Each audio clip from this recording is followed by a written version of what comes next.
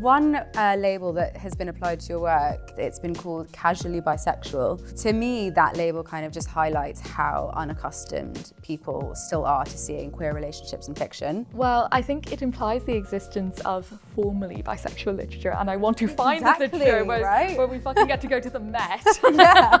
Business class bisexual, please. So true, yeah. Business class bisexual.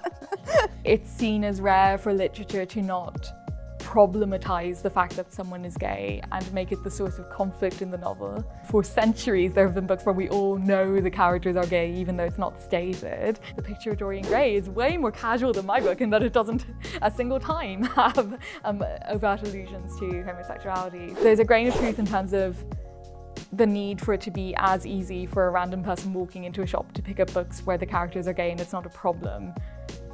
But there's also an element of, is this really that new?